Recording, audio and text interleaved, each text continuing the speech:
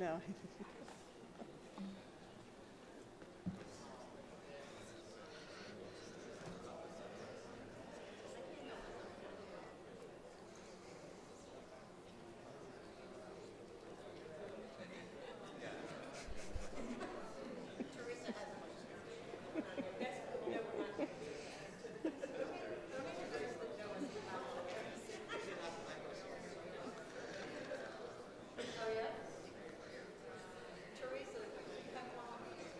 No, I only have my regular ones. I didn't want to by mistake.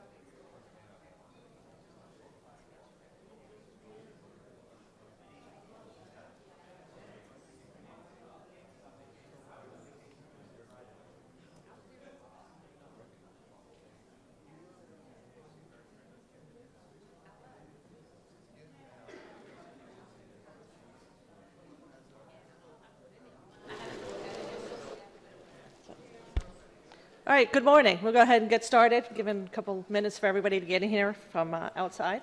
I want to welcome you to the second annual CISO Security Awareness Forum. Unfortunately, last year the government decided to shut down in October, so we didn't have our second annual forum last year. So this year is our second, and I'm really excited. We have a lot of good events and activities and briefings this morning. So President Obama has designated October as National Cybersecurity Awareness Month, and cybersecurity is a shared responsibility, and everyone must play a role, and a very important role as well. As technologies advance and the number of interconnected devices continue to increase, so does our need to understand cyber threats and how to defend against them. Personal healthcare information and organizational intellectual property, as well as medical billing and payment organizations, are increasingly at risk for data theft and fraud because of these attacks and breaches. Information is a protected, highly regulated, mission-critical resource here at CMS, which, if compromised, daily operations can grind to a halt and serious consequences will quickly follow.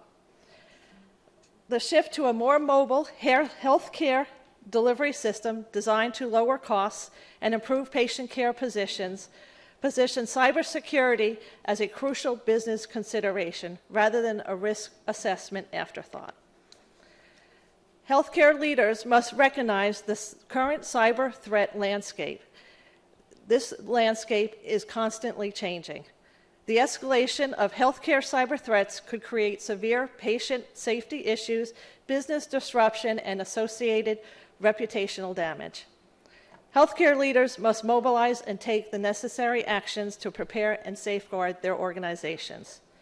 Our goal here today is to educate CMS personnel on how to protect their personal information, as well as protect CMS information and and information from cyber attacks.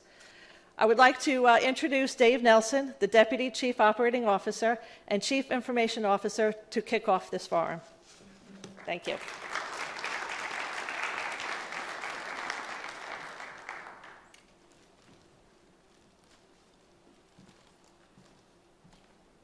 Thank you, Teresa. And good morning and welcome to the second annual get-together.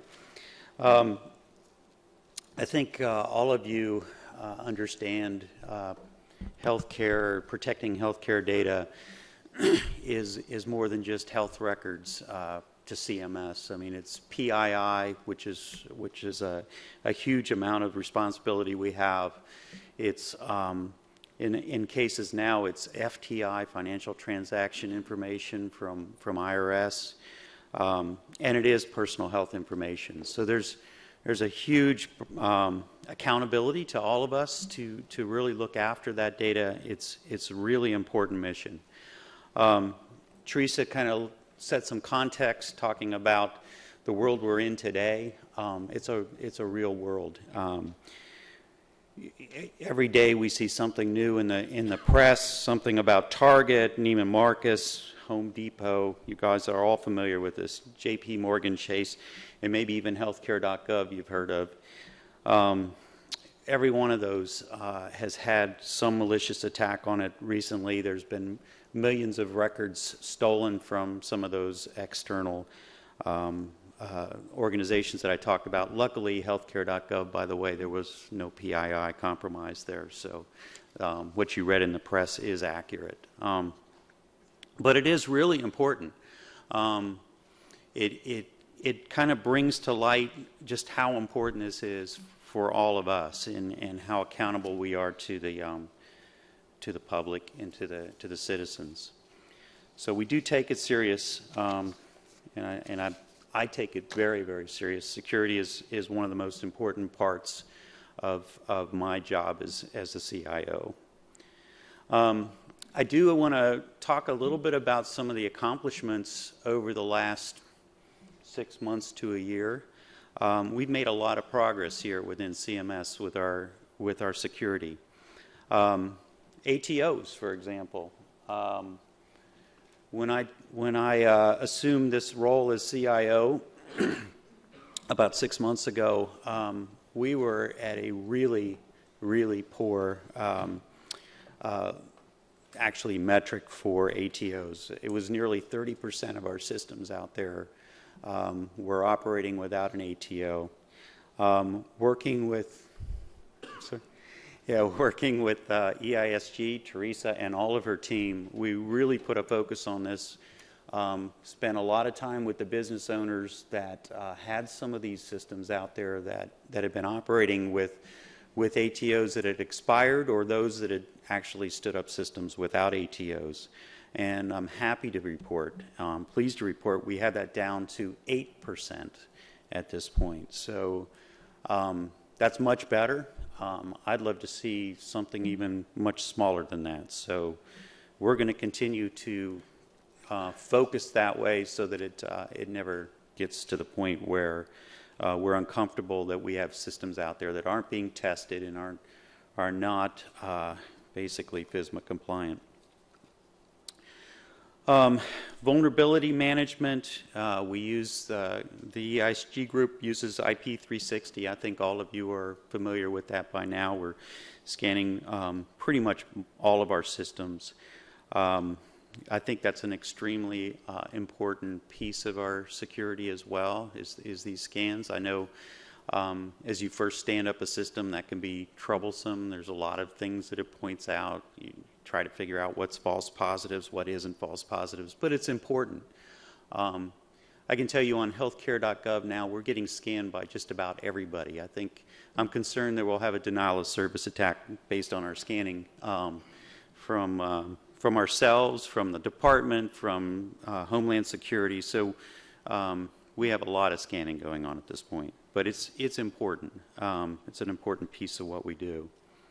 The risk scorecards, where they're assessing the ATOs and the POA&M mitigation activities, trying to make sure that we have the vulnerability management scores. Those are tools that we're trying to use to help you understand sort of where your systems are at any given point. And then FedRAMP. I'd like to say a few words about FedRAMP. With healthcare.gov again, you probably realize we actually moved this new Marketplace 2.0, which is the front end of healthcare.gov for putting together applications in a much more streamlined method. It's being launched, or has just been launched, over the last couple of months, and it's actually out there. 100% of new consumers coming to the marketplace have an opportunity to go to this new piece of healthcare.gov and get a streamlined application. It's a much quicker. That's being actually managed out of Amazon Web Services. So it really is a truly cloud service that's based in one of those FedRAMP facilities. And AWS, yes, indeed, is FedRAMP approved.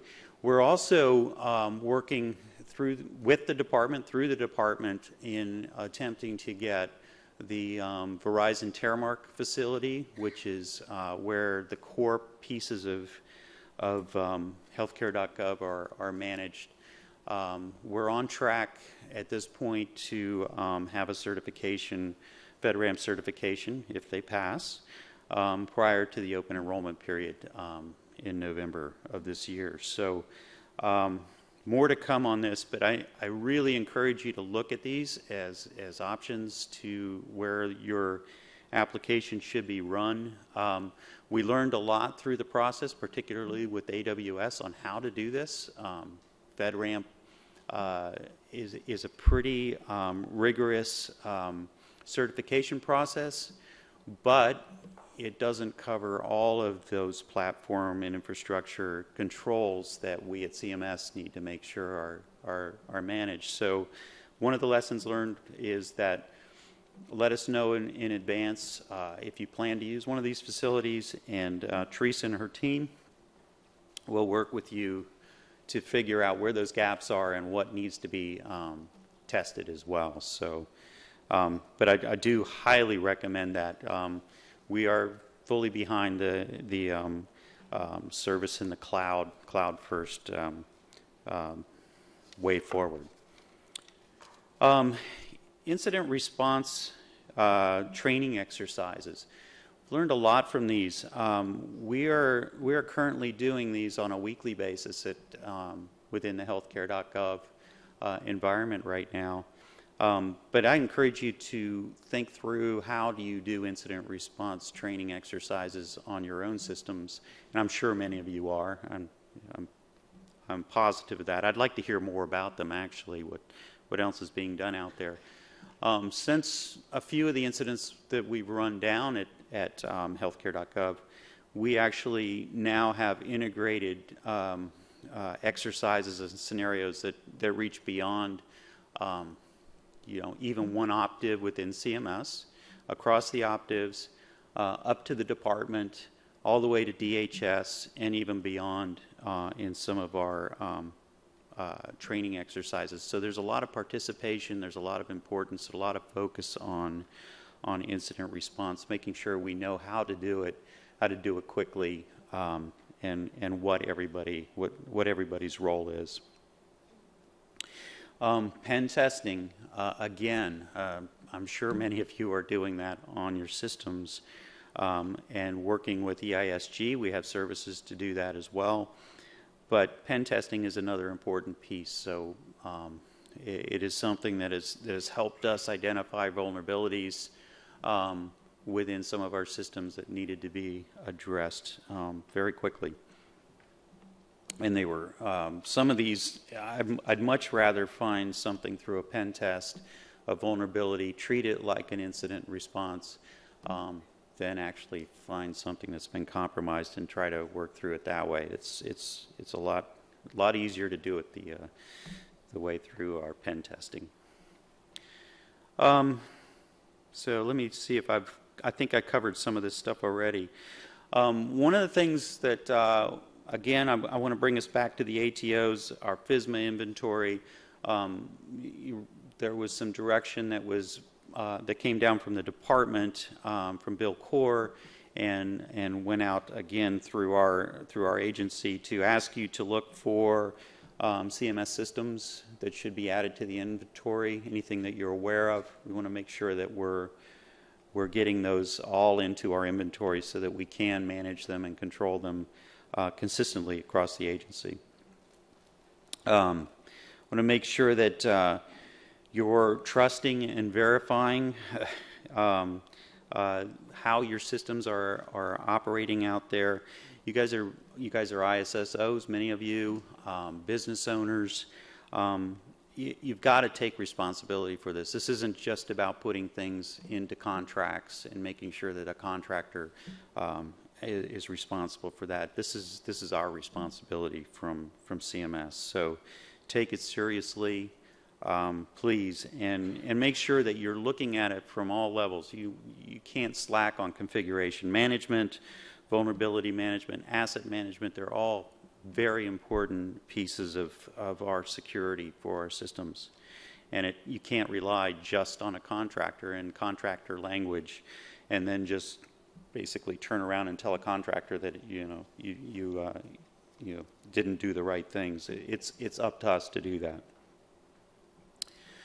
So let me see if I've missed anything else.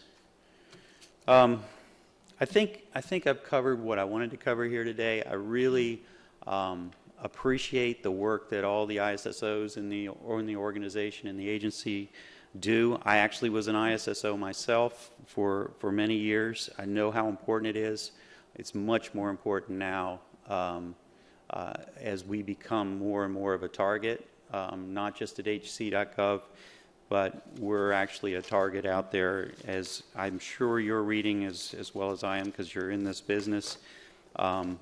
We have a lot of enemies out there, malicious characters that are really targeting both healthcare and privacy information, and you guys are what stands between a real problem, and really appreciate the work that you're doing. So thank you.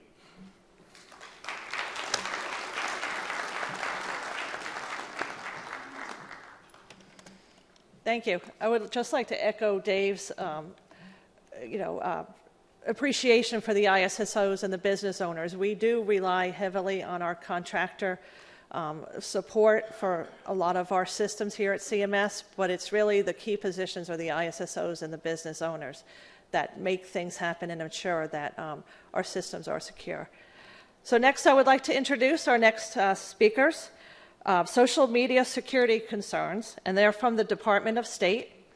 Rob Clark is the program manager for the State Department's Information System Security line of business. His background includes analysis, management, and implementation of assorted technology efforts throughout the government, particularly in aviation, communication, and IT. Rob Clark is a former naval aviator in the U.S. Marine Corps and is a certified program management professional. Has his MBA and a graduate of the Citadel.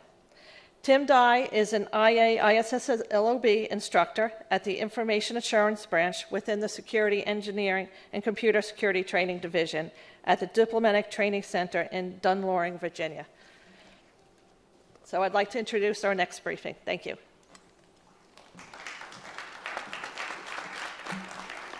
Good morning. I'm Rob Clark, of the two of us.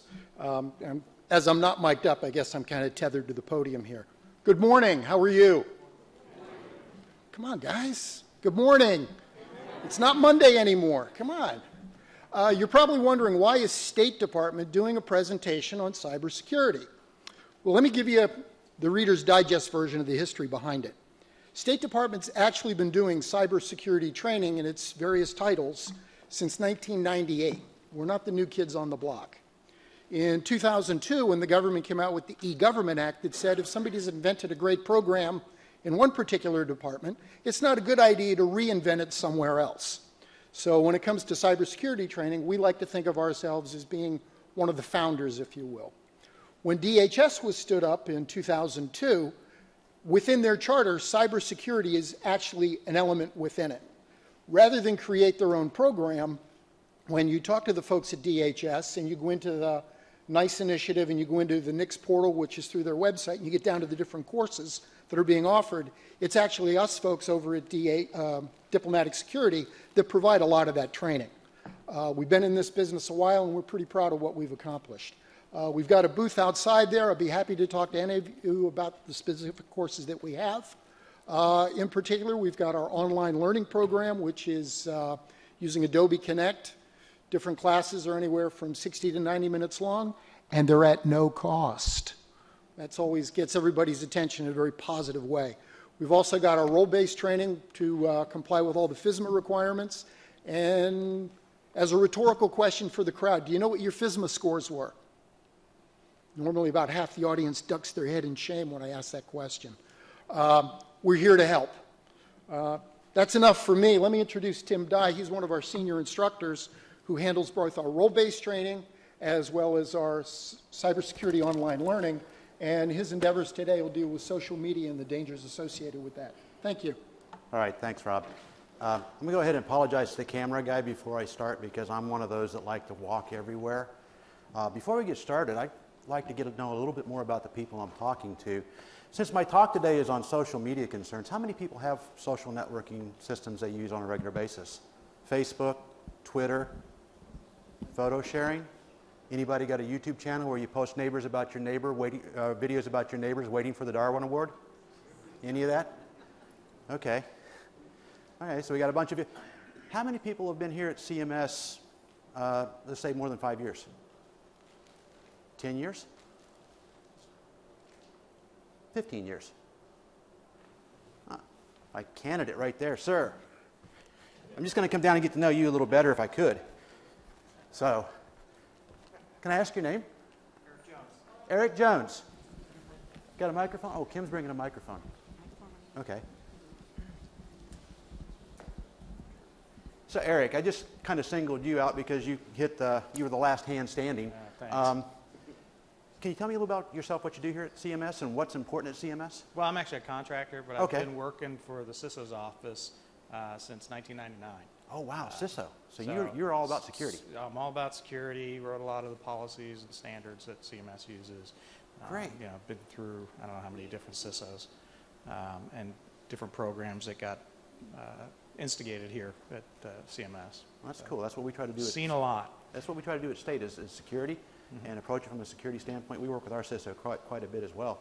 So like I said, I try to learn more about CMS. So I did a lot of research yesterday.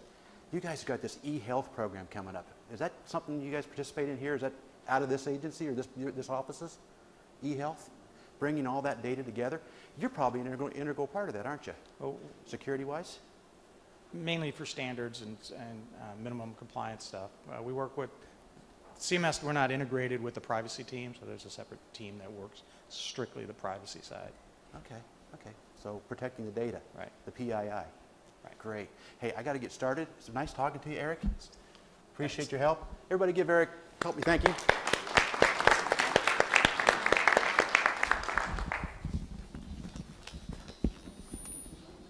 One last question for everybody else in the audience. How many people were comfortable with that conversation where I took it? What was I doing? Fishing, but when you're doing it person to person like this, I'm trying to get him to give me information, right? Social engineering.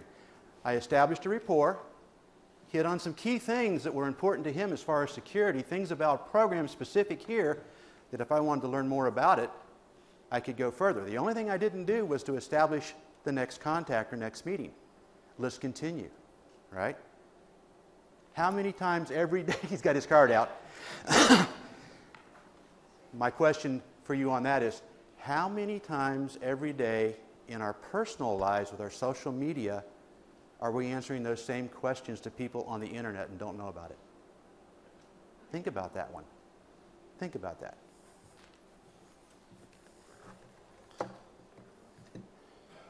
So, Rob's already covered a little bit about this on what the Information Assurance Branch mission is, what we're going to accomplish and do down there with our training, our role-based training, our online initiatives, things that we're expanding and trying to meet the needs so that we can train more people in a more efficient way. He said we do have a booth outside. I believe the slide deck will be available, correct? If you want to copy the slide deck after this presentation.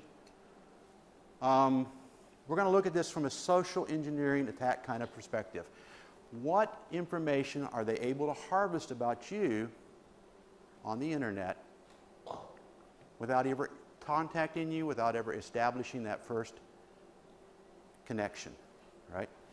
So the consequences we're going to look at is not following those guidances and things that we know about that we practice at work for information security in our personal lives, and how, as a social attacker, I can aggregate information I can find online and form a very complete picture of you so that when I do establish that first contact, I've got a credible backstory, I've got a credible and plausible story that is going to help me gain your confidence and get the information that I seek. In this case, if I wanted to know more about the security of protecting the people's PII on the online services through eHealth, I would want to keep going after Eric. Eric may not be the end-all be-all. He might be a means to an end. But as a social engineer, that's what I'm looking for. Is he the answer, or is he just a conduit to get me somewhere else? And how can that be done? All right, a little precautionary thing. I don't want you going back out of here and telling your CISO, Tim said do these things. I'm telling you, please be careful. Don't play with any of this software on your official networks and things like that. Don't download any of the tools that we talk about today. If you want to do some of this stuff, we're actually going to do an exercise during the presentation today. How many people brought their web-enabled mobile devices with them? Anybody? You will get a chance to do some of these exercises today as we go through the event. So please be careful if you do this. This is to help you understand how to watch over your own personal data. So what is social media? Well, we covered a lot of this, right? Facebook's the big one. Twitter for microblogs. We have other blog sites.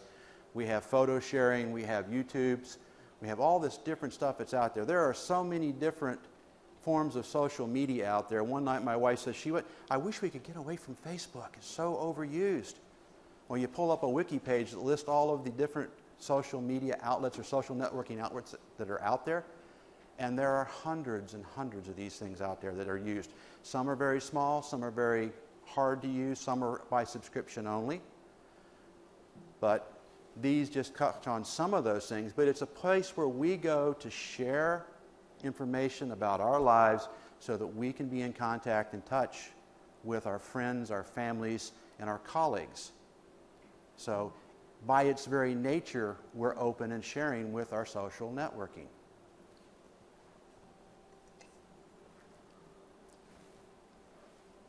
What kind of data can pose a risk for you? That's what we're going to focus on, right? If I'm a social engineer, if I'm an attacker, what kind of data can I find out about you on the internet that will give me something to attack with that you should be concerned about? All right, and we're going to understand the concepts of data harvesting from the internet and aggregation of data. We all know the categories that make up PII. But do we realize that fragments and pieces on their own, which aren't enough to identify somebody positively, when accumulated and aggregated together, can paint a full picture that we can now have real PII that we can work with? So this aggregation of data is something that tends to get overlooked in a lot of social networking. Whoa, wrong direction. How many people know Robin Sage? Anybody friend Robin Sage? She's got a very big Facebook page. When I first did this presentation back in 2012, she had just a little under, about around 2,500 friends. I just checked again when I revamped the presentation for today. She's up over 3,200 friends. So about 900 or so, 800 or so friends increase in 2 years. All right. Robin's a nice young lady. She's an MIT graduate. At the time she stood up her Facebook page, she had She was 24 years old, had been working in IT security for about 10 years, and graduated from MIT. She got a lot of friends requests when she stood up this page, or actually when he stood up this page. Robin Sage was a social networking experiment that was done back in the late 90s, early 2000s, to see how many people would try to friend this beautiful young lady that they seen a picture of. Robin got invites for job interviews from people in DOD and federal government. She accumulated a very large number of friends rather quickly, and is still accumulating friends even 3 to 4 years after it came out that this was a social engineering security experiment. She still accumulates friends. She still has an active web page or Facebook page right now that's growing. So people sometimes think that social networking is about, I've got more friends than you do. It's not. It's a good way to share your information. It's a good way to be public. I got to admit, when I was a young man and had children that were young, sending pictures to my parents and my wife's parents was the old 35 millimeter film days. You take a roll of film, you have to develop it, wait for them to come back, hope they were good, mail them off to the in-laws, right, after you got your copies made, and wait for the snail mail to get there. Now, my grandkids can call me on Skype and talk to me. And I can see pictures of them on Facebook as they're posted. I get alerts. It's a great tool when we use it carefully.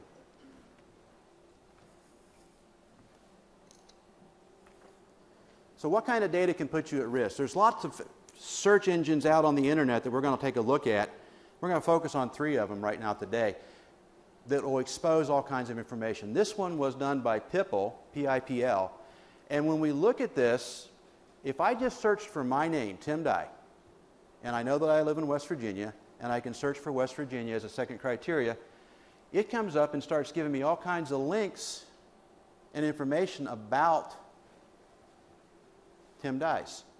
All right, we can look at the top here, possibly related results. There's 104 total results. There's 17 that are contact information. 37 are background checks. So when these search engines go through, they pull from official background checks, criminal records, things of that nature. They also look for profiles online, and they also look for public records. Records that did not exist when I first got married 32 years ago are now online because the county that I got married in migrated their information that was in the basement of the courthouse into an online database. It's all searchable public records now, so they can crawl through that information. All right, and then they have web occurrences. If I have a web page, if I have a blog site, if I have anything on the web that I've published, these type search engines will crawl through all that stuff and find it. So if you haven't used some of these, we're going to look at some of those. Now, I have to apologize. This version of the slide deck may not have all the redacted information in it, and this next slide might reveal more than I wanted it to reveal. Yes, it does. Going to a different search engine, which is, this is a Zaba search. You can see the same search engine pulls up not only Tim Dye and 3 results that I narrowed in on because one of them is actually me, but every Tim Dye in West Virginia with a complete mailing address and phone number. Now, I didn't ask these people to put my name, my address, and phone number on the internet, but there it is. Because I've done things online where I've had to give my address and my phone number in order to complete a transaction. And all those records become searchable. Those are things that you can find on the internet.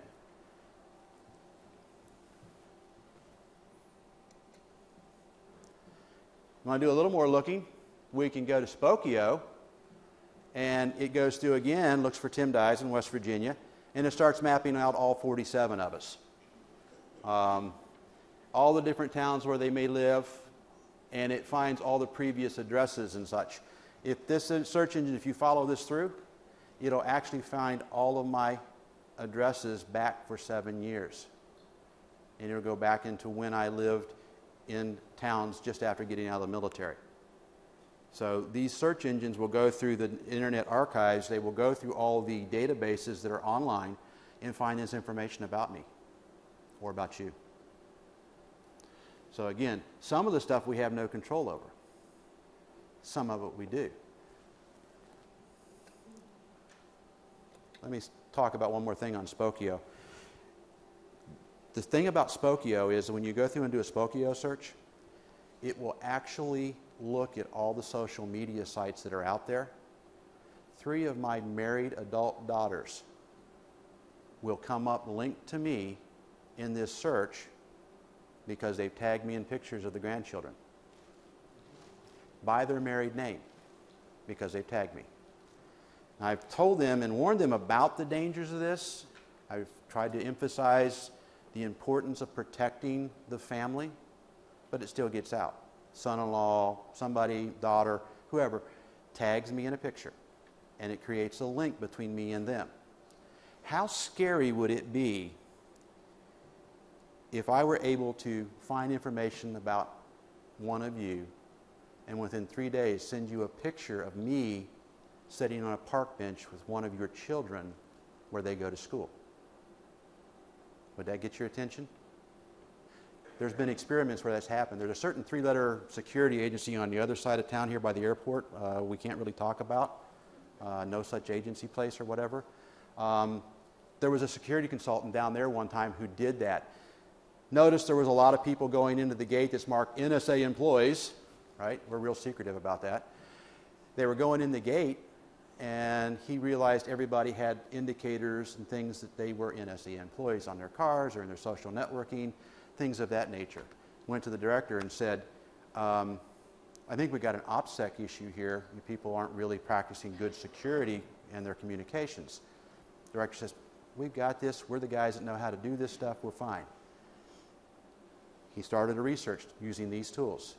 The director didn't have any information, Facebook or anything like that to really go on, but his wife did. And his wife was connected to the daughter, who was at college on the other side of D.C. Within 3 days, he sent that director a picture of him sitting on a park bench in front of the dorm with the daughter because her social media page was wide open with complete class schedules and dorm address for all of her friends to find. So, how can this be used against you? What kind of information's out there that will lead to this kind of an attack?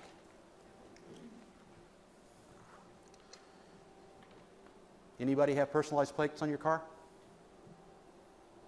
Can anybody look at this personalized tag and tell me maybe where this person might work and what they do? Where do you think he works? Security Exchange Commission. What is his job? Database administrator. I'm as proud of my job as anybody else, and I have no problem saying that. But this was on the back of a blue Porsche. Now, as a social engineer, I know one of two things. He's a senior DBA that can afford the nice car, or he's a junior DBA that's way over his head. Either way, it piques my interest and I'm going to follow through. I could go online, try to find this driver, this license plate registration, get public record searches, do those kind of things to find this information, who owns it. Or I could just go the old-fashioned way and follow him home and wait for the lights to go out and go to the garbage can and pull out a bill or two and see who they are and get information. This kind of information piques the interest of people looking for an opportunity. We don't realize that when we set up these personalized tags like this. I thought I'd seen it all with this one. Okay, the slide deck didn't get updated right. This next one, there was an overlay supposed to go over this. The next license plate said DE space AGNT on the back of an Audi A6. Nice blonde young lady, DE agent. Yeah. The first one said hack me because I work for a bank or the banking commission. The second one, shoot me because I'm going to arrest you. People don't think about what they put on the back of their plates sometimes. It's not a bad thing to have personalized tags, but people don't think about that when their position should warrant better scrutiny. So I apologize. There were some overlays that apparently didn't get forwarded when it got updated. We can go online if you're an attacker, if you work in the hacking world and you're familiar with that. You can go online and buy these public records and get partial information about the registration.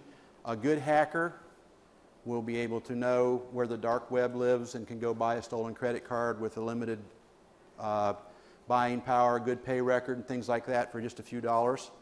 Or it's gotten even better now. They don't even have to go to the dark web and buy a stolen credit card. They just take cash and go down to Walmart, buy a prepaid Visa card. So there's no attribution back to the person running or paying for this subscription. Right? That's the one thing the hackers don't want. They don't want to be traced. So they're going to do something where they can remove that attribution. So we can go pay the $25 fee, get the 1-year subscription, and we can look up any license plates we want at that point and get registration information. So now we have a little exercise. Those of you with mobile devices, portable devices, go ahead and fire up your browser and do a Zaba search on your cell. Or I'm sorry, let's do Spokeo. Just do Spokeo first. Just type in S-P-O-K-E-O, Spokeo. And when the browser comes up, go ahead and put in your name and the town you live in. No more than that. Just your name and your town. All right? So it's Spokeo.com and search for that. Does this have internet? Can we jump out of the slide? No. Okay, we're good.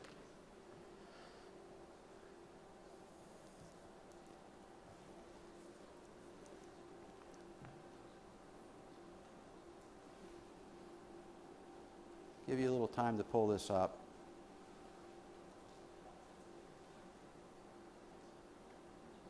Have we got some results? Anybody got results yet?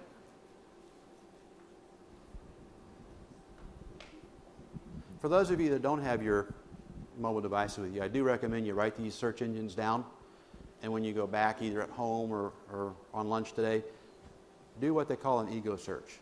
See what is tracked out there online to your name. Sometimes it will surprise you. Do we have any results yet? Anybody? You're giggling here in the front. What did you find? My full phone number, my full email, 2 relatives, 4 locations. And you put all that there, didn't you? Of course not. Okay. So full address, phone number, relatives, and previous addresses. Anybody else get results yet?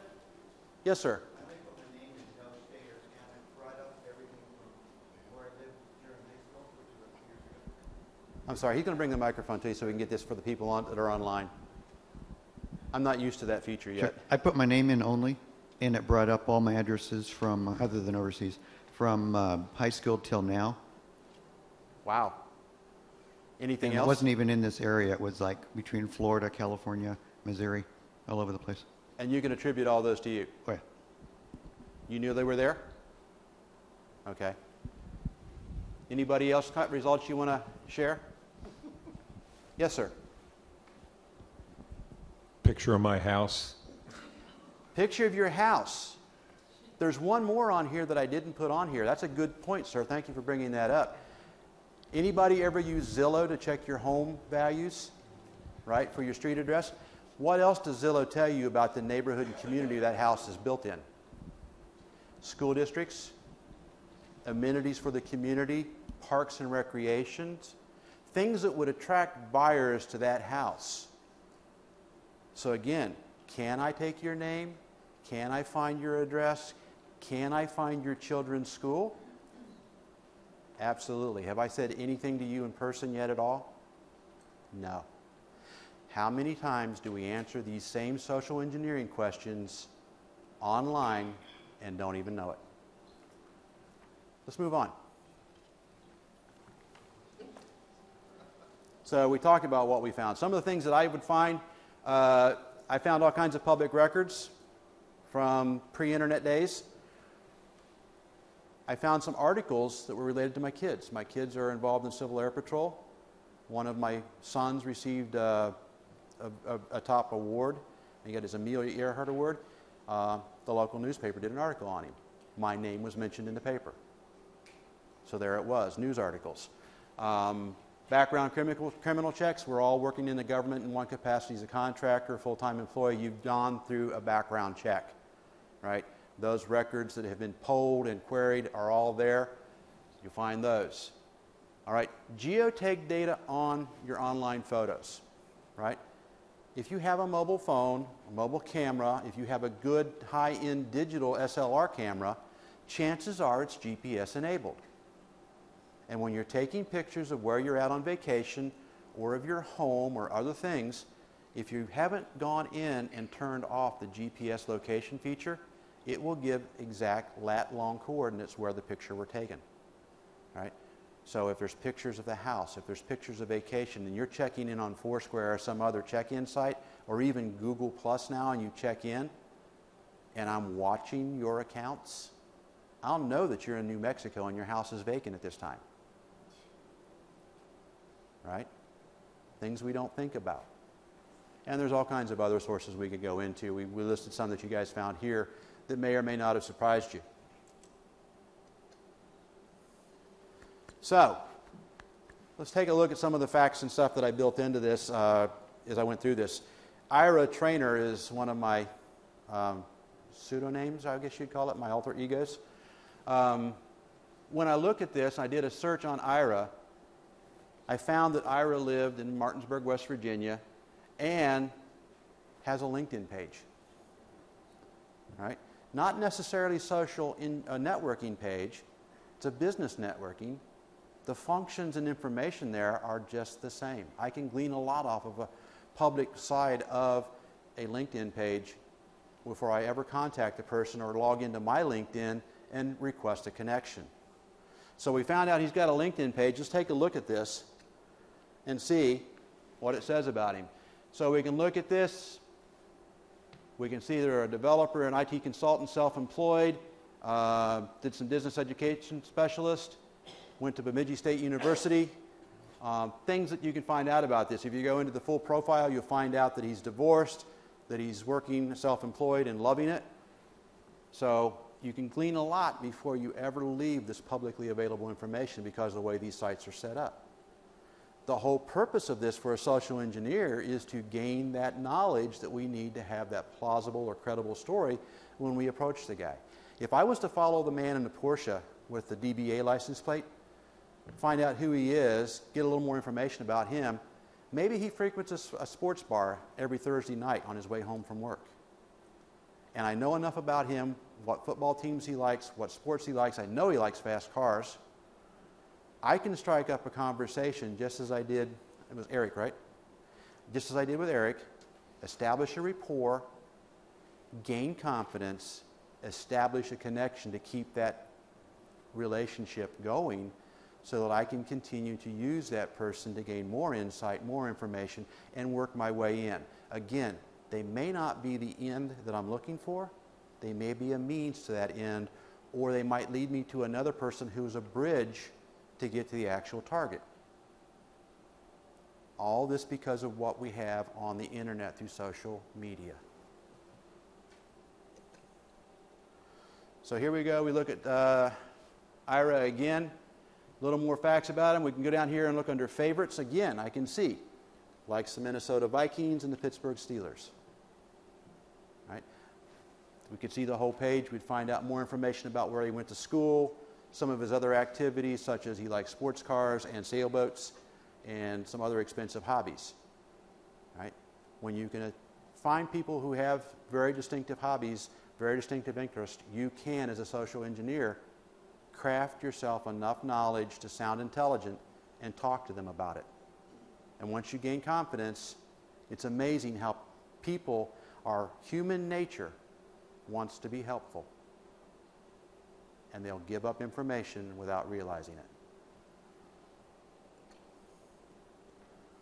Of course, we could go a different way. If we looking at Facebook, we can do the social engineering thing and stuff like that. We can try to hack into their Facebook.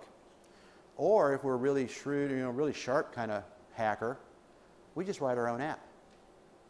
Because once we write an app, it says I have to have permissions across the machine that's running that, whether it's a mobile device, a mobile app on your Android or Apple device, or if it's a home computer or a laptop or whatever, we write that application or that little game or that little widget so that it requires certain resources on that device, you've just given me permission to look at all the stuff on your hard drive.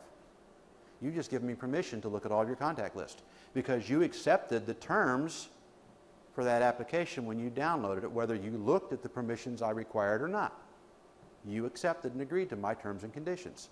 So as a hacker, if I do a good game or a good tool that people start using, I can get into your mobile devices. Android devices, how many are Android? Okay, about half the room. Apple? There's the folks with the money. Okay. Apple does a better job of screening the applications than Android does. Apple, you have to have a third-party certificate verifying you, such as VeriSign, to be allowed to post to the iTunes Store. Android does not. You can self-certify. So as an attacker, I can write all kinds of malicious code embedded into my application, upload it to Google's Play Store, and you can download it. Apple vets theirs a little better, but Apple doesn't control all the updates to devices, and you can still get mobile attacks through updates. It's happened before. But with Android, you look at the application or the permissions for the application, and they're granular. They're not real granular. They're kind of nested. So if it says location, it doesn't tell you if it's fine or coarse location, if it's going to use GPS or if it's going to use cell phone triangulation to pinpoint your coordinates. It just says it needs to access your location, needs to access physical hardware. What does that mean? Right? It doesn't get real granular. When you actually write in the application the permissions that the application requires, you get very granular. I can turn on the camera, I can turn off the camera, I can turn on the microphone, all those things.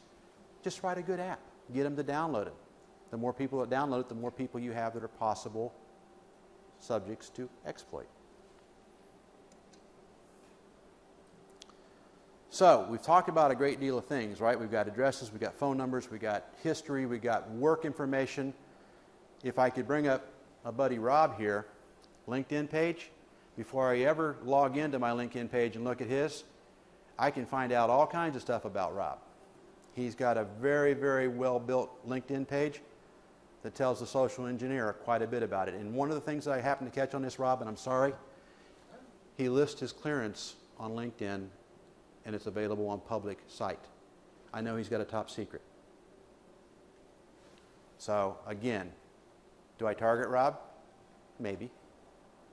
But I put all that together, top secret clearance, works for the government, does contracting and coordination, and now is a project manager, program manager for a certain thing at State Department.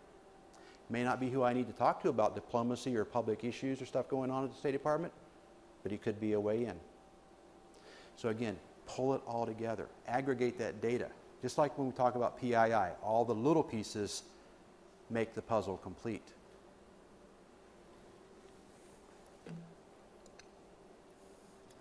All right, to show you a couple tools, these are kind of complex. Maltego is a community online that will let you drill in and find information about the people or the items you're looking for. There's a description right off their page from Paterva. It's an intelligence and forensics application. Originally, a lot of law enforcement were using this for federal law enforcement and for intelligence agencies because we can actually map the nodes in a graphical manner and drill into the nodes and see where they exist on the internet.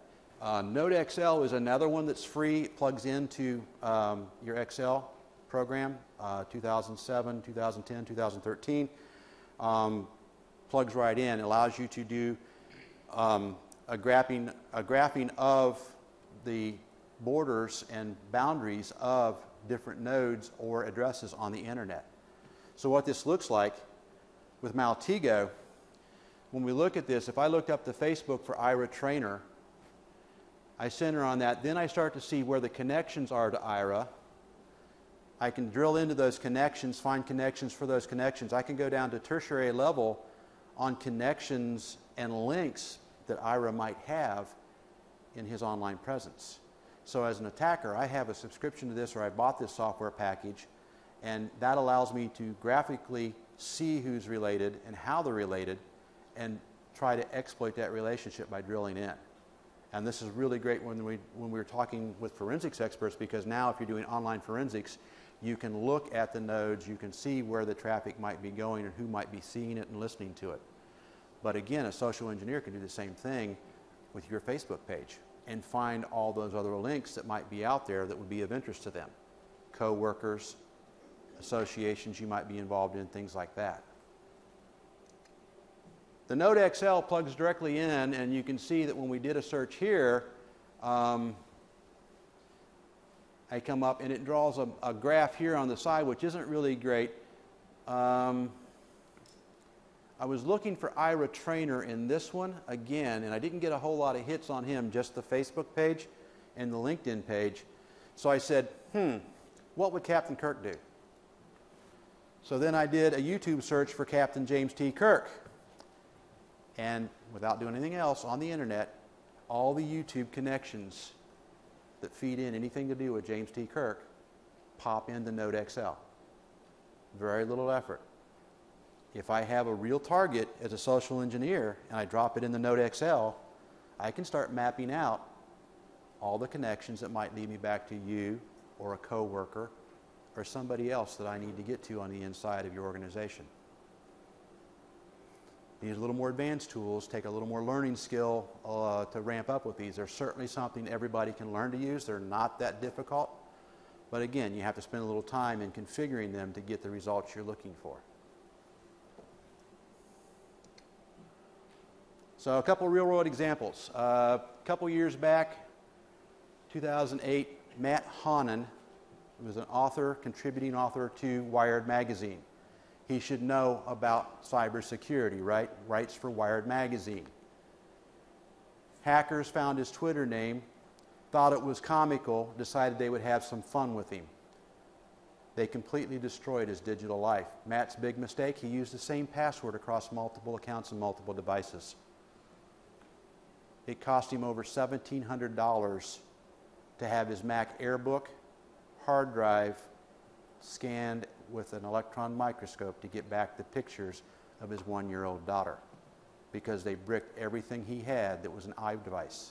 His iPhone, his iPad, and his Mac Airbook. Bricked them all through the iCloud. Took over his Twitter account, started putting out all kinds of profane things on his Twitter account. Took over his Google account because he made the fatal mistake of using the same password across all those accounts. So again, there's a couple articles that were written by him about the attack, how it happened, what he did to clean it up, and what he would recommend you do to prevent it from happening again. We talk about this in trying to protect ourselves and protect our information and our family. Occasionally, thank goodness, on a rare basis, this does have some serious consequences. Remember the Robin Sage experiment? How many friends can she get?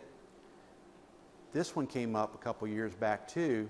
In Afghanistan, there were some Australian soldiers who were killed because this lovely young lady, who obviously wants to help them with their Sunday school lessons, friended them, and they accepted that friend request. Well, once he accepted the friend request of this person, who was actually a Taliban soldier, all their geotag pictures, all the information about their camp, all the information they had posted for family and friends became available to this so-called person. They were killed within 3 days of making the friend request. So it can have serious consequences in certain theaters. Not that that's going to happen, hopefully never happen with anybody here in the States. But again, that's the extreme, and it can happen. It has happened. So how do we protect this data? Things that we can do. Some suggestions. Periodically go out there and check your information. See what's online. See what's out there that's exposing you that you don't know about. Some of the stuff you can control. The Zaba search, Pipple, Spokio, you can claim your profile. You can go in there and ask them, by registering with them, to limit the amount of information that's returned on a search for your name. Now, I've never tried that. I don't know if that's an ongoing thing where you need to keep setting that and requesting that as information pops up, or if that's a one-time thing. But if you do that, then going forward, you would want to be proactive about the kind of information you post online or release online about yourself so that you are not contributing or adding to the information that they can aggregate. All right? Be aware. We've always heard that mantra everybody says, you know, if you wouldn't want anybody else to read it, don't put it online. Right? Because if it goes online, it's going to be seen somewhere, somehow. One last thing, has anybody ever heard of the Wayback Machine? And I'm not talking about Mr. Peabody. Okay, we have in the front here. The Wayback Machine is a group of people on the internet that archive websites. The first website that I built for a company when I first came out of school back in the early 2000s, I can go to the Wayback Machine and still retrieve a version of that website as it was built in 2002. So they archive stuff. So there's a permanence of things on the web that we need to be aware of. With that, I think we're up to question and answers. All right? Things to be aware of. We talked about all that, the geotagging, stuff like that. Just practice due diligence. Use some forethought before you post. And questions and answers. Wow. Did I do that good of a job? I have a question up front here.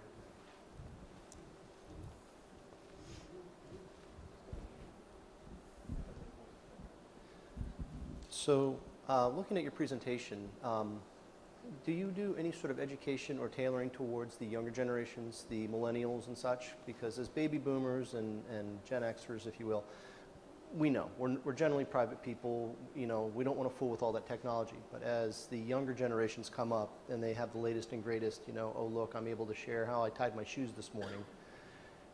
Do you have any sort of education or education tailored towards those groups? From what we do at Information Assurance Branch, we deal with the government professionals and people already established. The millennials are coming into the workforce. They're getting the same kind of awareness training. The Generation X people and millennial, I like to look at them in different lights because the millennial people basically have that technology since they were old enough to carry it. I mean, they've had the cell phone, they've had the computer access. My youngest children don't know what it's like to be without a computer or to have to share a computer, right? It's hard to make them understand that. Just because society has fostered this openness, it's hard to get through to them the criticality of this. We haven't tailored anything specific for that. I see a need for it, like you say. I just don't know how I would approach that because it's going to be totally contrary to what they believe in.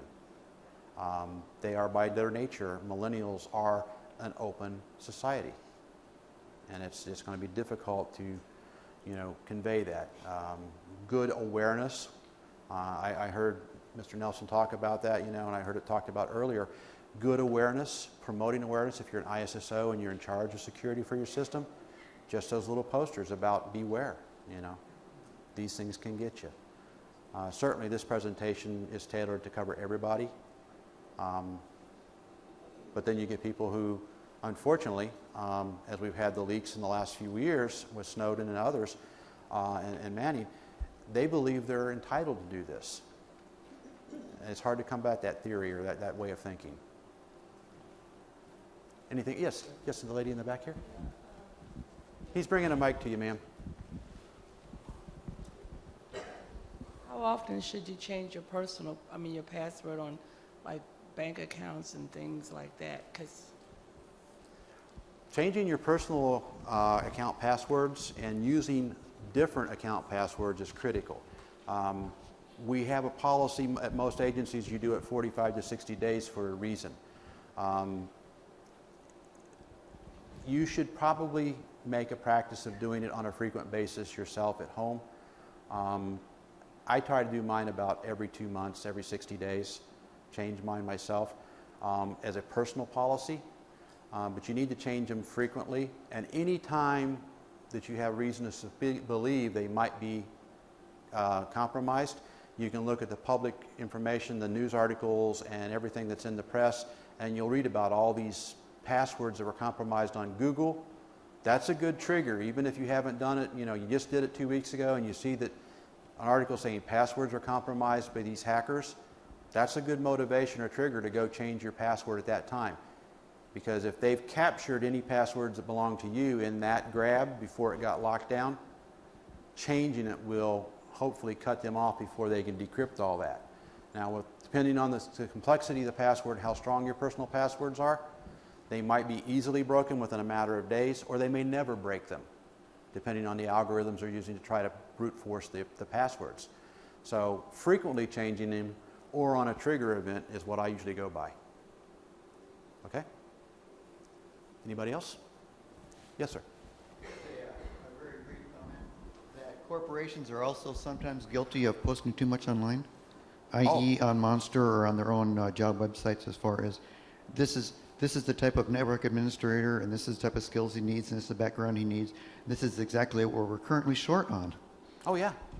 That's absolutely a good suggestion, one that I don't bring up here because, you know, I centered this around social media and personal information. But you're absolutely right, sir.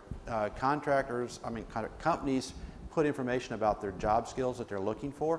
As an attacker, as a hacker, thinking in that way, you know, I could do a quick job search to see what they're looking for as far as skill sets. You know, I could actually try to find out what kind of systems they have as far as hardware and operating environments, which would give me a better mechanism or idea of how to go about my attack. You know, obviously hackers are looking for low-hanging fruit. They want the easiest way in. They don't want to expend a lot of effort if they don't have to.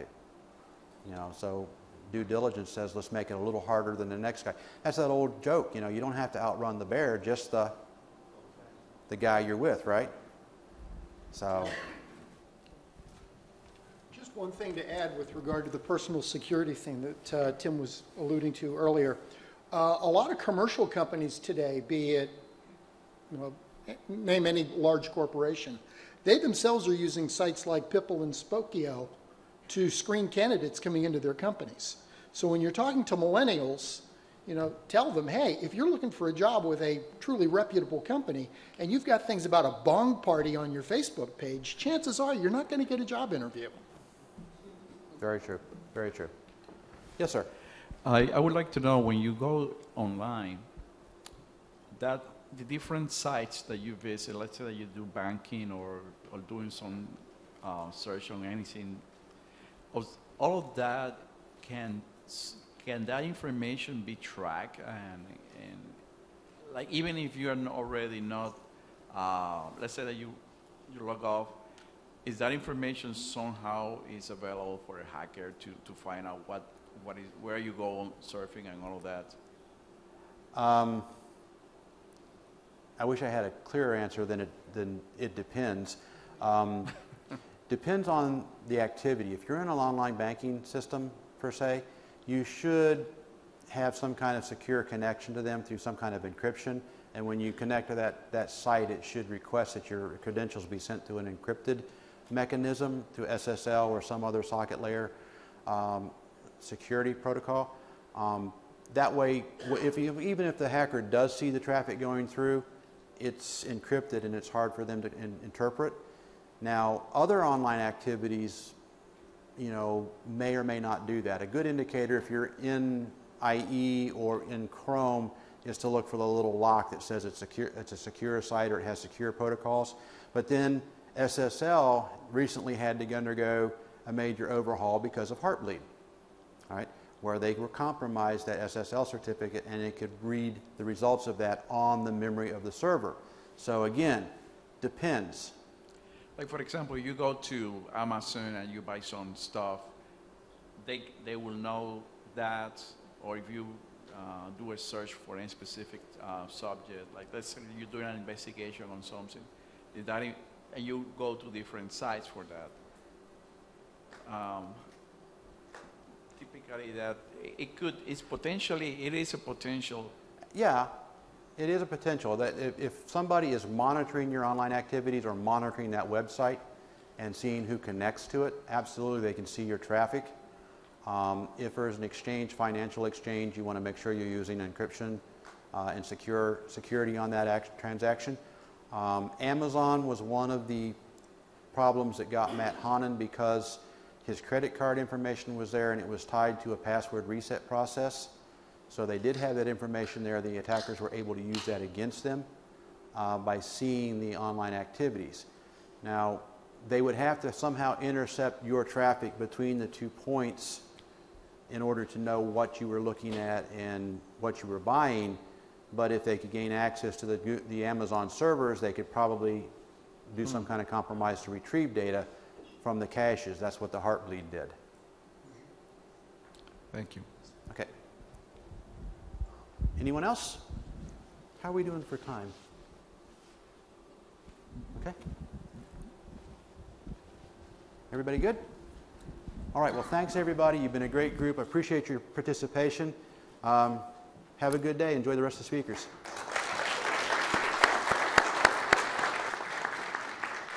Thank you, Rob and Tim, again for your presentation. We'll go ahead and take a 15-minute break and start back up at about 10:35. Thank you.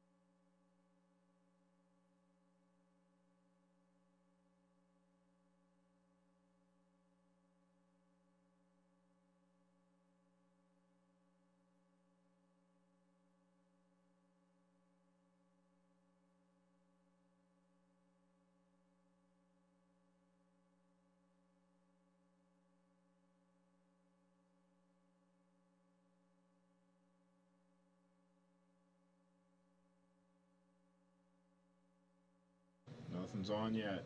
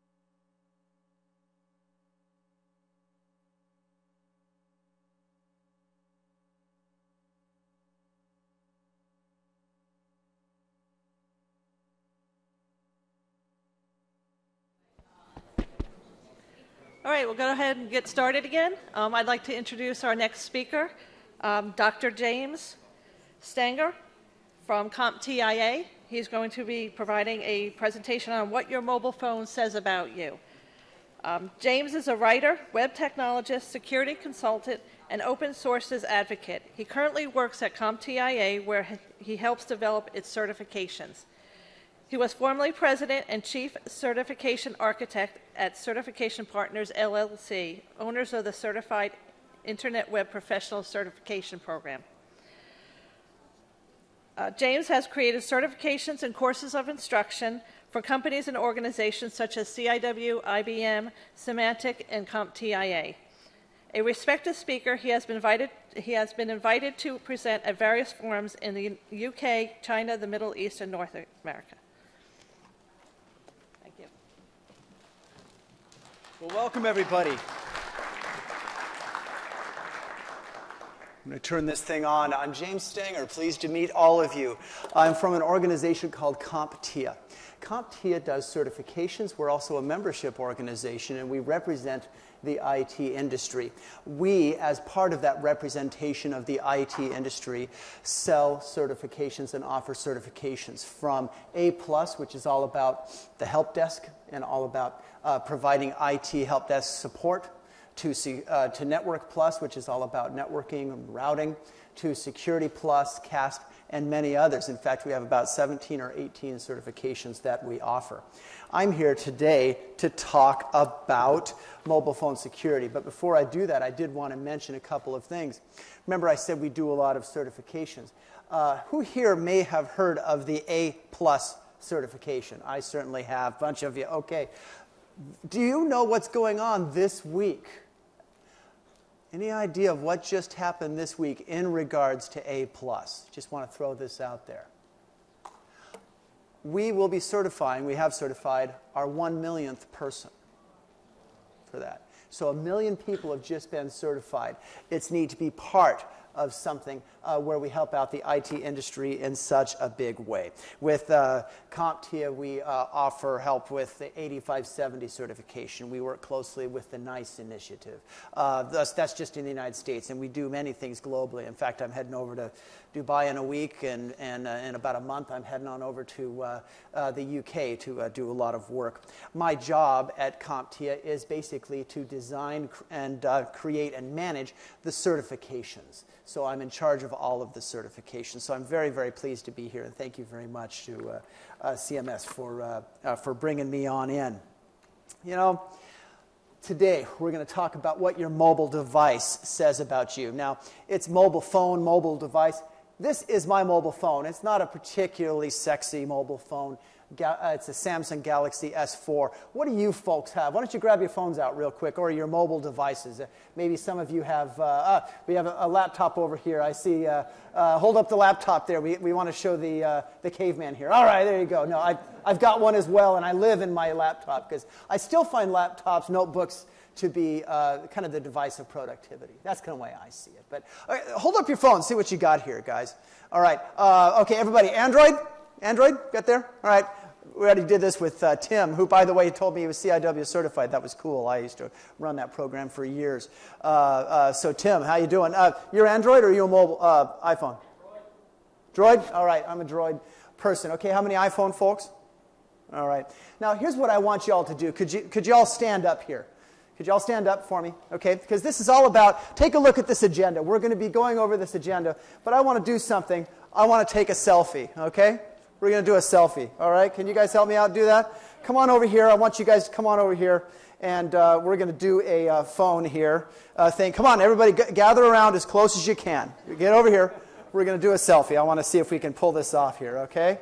All right, let's see if I know how to. How do I set up this thing so that it does selfie mode? All right, there we go. I think I'm doing that. Is that right? Okay. So let's see here. We'll set this up here. Actually, no, I can't have you do it. That wouldn't be good. Okay, so let me set this thing up here real quick. All right. Am I doing this right? All right. Okay, everybody, close. Oh, come on. We got to get closer. And hold up your phones. Hold up your phones. Everybody, get your phones out. All right. Hold up your phones. Here we go. Thank you. All right. All right. After 3. 1, 2, 3. Am I taking that there? All right, there we go. Everybody smile. Everybody smile. There we go.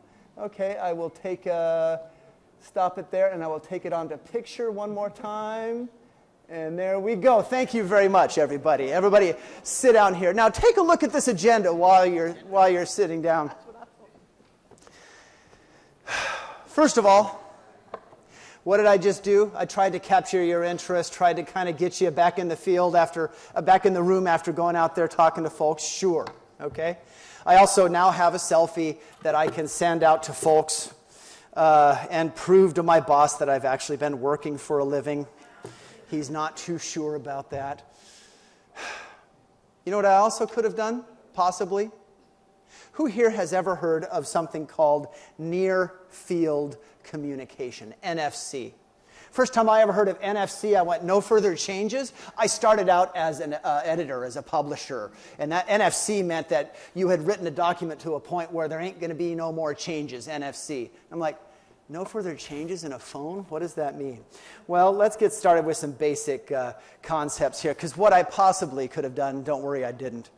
What happens if you had near-field communication enabled, and I had near-field communication enabled while we were doing this phone selfie thing? Conceivably, I could have grabbed data from your phone. Okay? Conceivably. All right? Supposedly, you're supposed to be able to touch the phone and everything, but these days it's getting more and more. My point being, your mobile phone, as you do usual or unusual activities, can, folks, be seen as leaking data. So I want to get in the short time that I have. What time do I have to be off? It's at 11:30, isn't that right? In the short time that I have, I want to set the frame. So let's talk about the scary stuff. I was once at a security seminar where the person said, if you wanted to hack the CEO, how would you hack the CEO? How would you do that? And people are like, well, I would try to find a way into the home. I would try to find a way into the PC or whatever. Well, there's a lot of answers. One, maybe instead of trying to get to that CEO as he or she is traveling, maybe the administrative assistant to the CEO might be a better target. Because in a larger company, a CEO is going to have a cadre of bodyguards or whatever. But how about the CEO's mobile device? The concept I want to bring out here is a concept that's been in the security industry for a long time. It's called the attack surface. Anybody ever heard of that concept before? The attack surface of a company? With the mobile phone, people, the attack surface of a company has gotten far larger. Back in the day, the attack surface was maybe the firewall or the PCs in the company or the servers, the web server, the database server, the e-commerce server that has all those nice, juicy credit cards. Nowadays, all of that information is carried right here. A company's attack surface has gotten far, far larger. Let's talk about some of the ways that a mobile phone can track you. The phone's tilt sensor and keyboard, right? You know about the tilt sensor, don't you? Right? And the phone vibrates nicely, right? Now, a really smart person in your calculus class back when you were in high school, I say your calculus class because I wasn't bright enough in high school to be in calculus, okay? But that smart person, they have the ability to create an application that maps movement, okay? That maps movement from a remote keyboard to the phone lying next to you as you type. I'll get into that in just a second. GPS tracking. All of our phones have GPS. What about that USB charger at the airport? Who here charges your phone at the airport? I do it all the time. You know those really nice kiosks that are all set up and ready to go? You just plug in your USB and all that stuff. Why is that a good idea? Well, if your phone is anything like mine, I usually suck it dry by at least 1 o'clock in the afternoon. Okay? Maybe by noon. Okay? I always need to juice the thing up. That USB charger, who set that USB charger up? Here's a story. I was once going through the airport, very hurriedly, LAX. This is back in the day when mobile phones really sort of existed, but they were the Gordon Gekko-like mobile phone about this size. Interestingly enough, with the iPhone 6, I think we're getting back to the Gordon Gekko iPhone. I think they're getting larger all the time. But I mean, the Gordon Gekko phone. But this is kind of in the days before cell phones became big. And guess what? I had to take a phone call through the good old payphone. And this is in the days when payphones weren't just a quarter, had to make a long distance thing, so I used my credit card. Guess what? Some clever person, probably an employee there at LAX doing bad things that LAX never knew about, had set up a sniffing card, right? Had set up a sniffing function and had grabbed a bunch of people's credit card data. And for the next month and a half, I had all sorts of phone calls charged to all sorts of illicit websites, pornography websites charged to my number. Okay, I remember the first month was about $1,800. Second month was about $1,600. Third month was about zero because they called me. AT&T called me and said, "Are you aware of all these charges?" I'm like, "No." What does that have to do with mobile phone security? There are all sorts of ways that as you plug in your phone to that USB charger, you never know what is sniffing on the other end of that USB charger. Just a thought. Analogy time. Analogy time. Just bring it in. You all have heard of the Exxon Valdez, right? What happened? Huge oil slick, right? Big disaster. In security, when it comes to security, what do we tend to think about? We tend to worry about the big disasters, right? Right? The Home Depot disaster, right? The huge issues.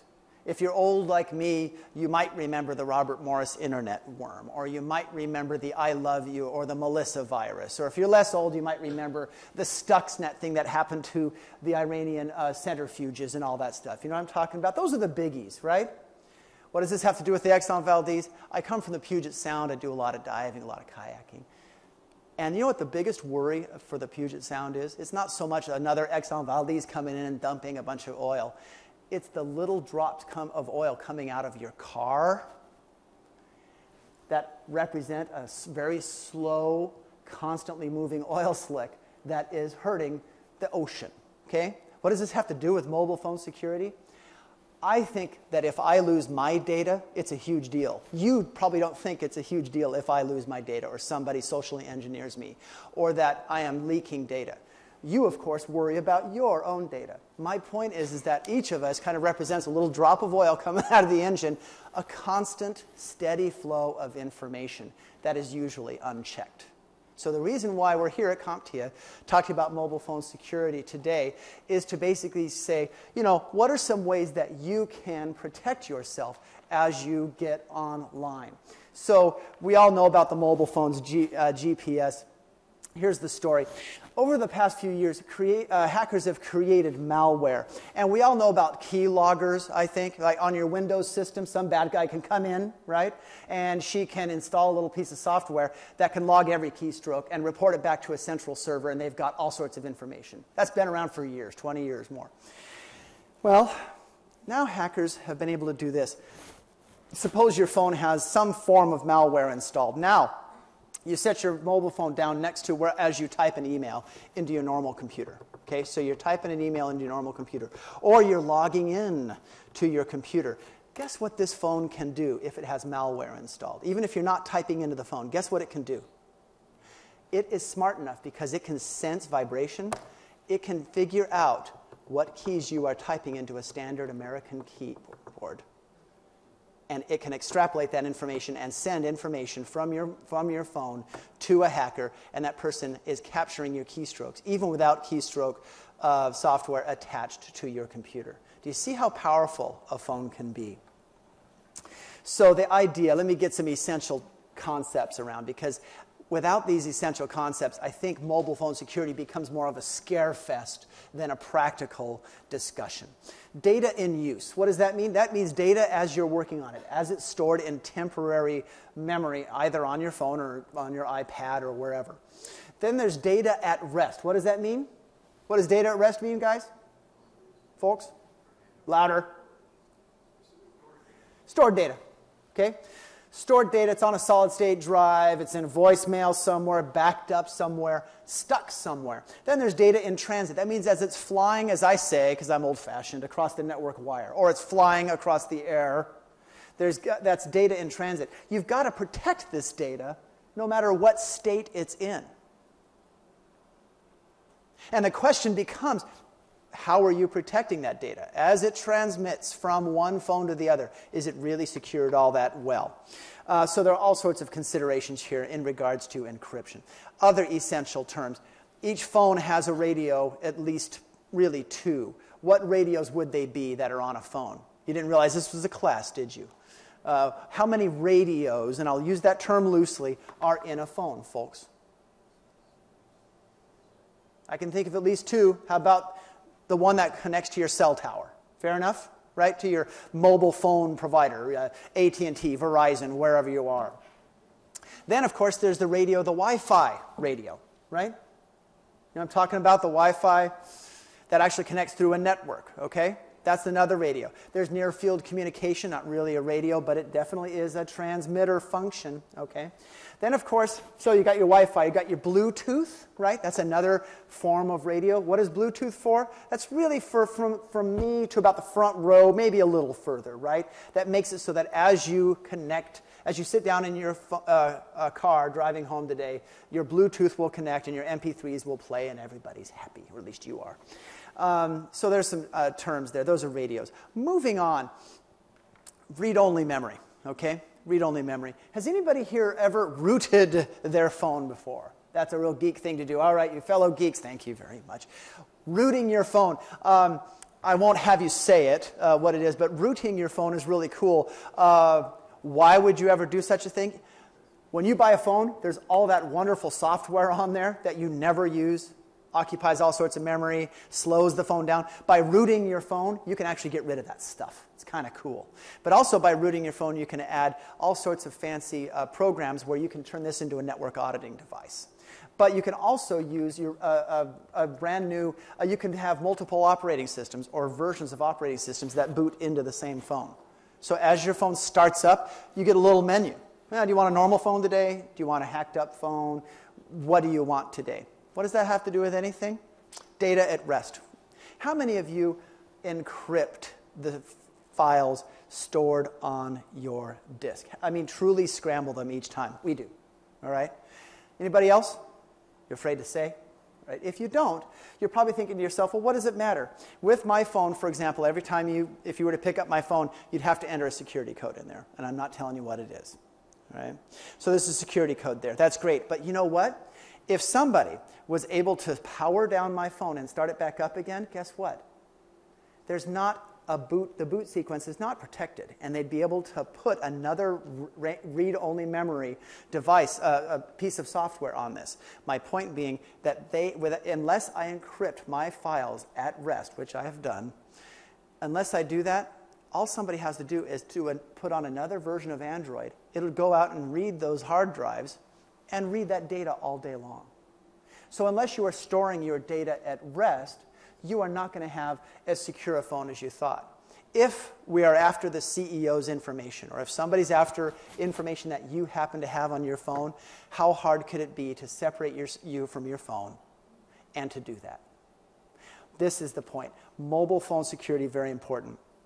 I won't go into too many other details, but there are attack vectors that are going on all of the time.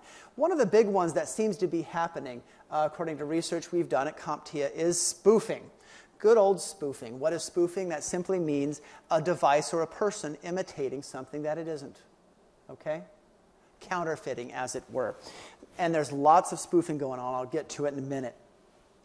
Man-in-the-middle attacks. Remember I was talking about data in motion, right? Man-in-the-middle attacks take advantage of TCP/IP, take advantage of these protocols that as connections start, as connections begin, a bad guy will come in and manipulate that connection. I think we've all gone in before and shook somebody's hand. Have you ever been at a party before where you go to shake somebody's hand, and guess what happens? You go to shake their hand, and you think that they're coming to shake your hand, and guess what? They're going to shake the hand of the person behind you, right? And guess what happens? You're like, ugh, right? Think of a handshake. Computers are constantly handshaking with each other. A bad guy knows how to go in and break up that connection and create all sorts of things, creates all sorts of problems. And that way they can spoof connections. Denial of service is an issue, sure. Buffer overflows are a major issue. These are the types of attack vectors that are happening, but spoofing especially. And of course, social engineering, which Tim did a great job discussing. We also have a term in here that I want to point out called metadata. How about that, metadata? That's one of those terms that was really big about a year ago. Remember, the NSA was saying metadata. Don't worry, we're not watching, or companies too, we're not grabbing actual data. We're only grabbing metadata. Well, I'll explain what metadata is, because actually it is a big deal. Okay, some terms there. Touchscreen keyloggers, they exist. They're kind of old hat. They've been around. Gestures, the motion sensors, the tilt, all of these things are things that you need to think about in regards to mobile phone security. Let's get a bit deeper. There's a concept called tower spoofing. And I already introduced spoofing, things that say they are but legit, but they aren't.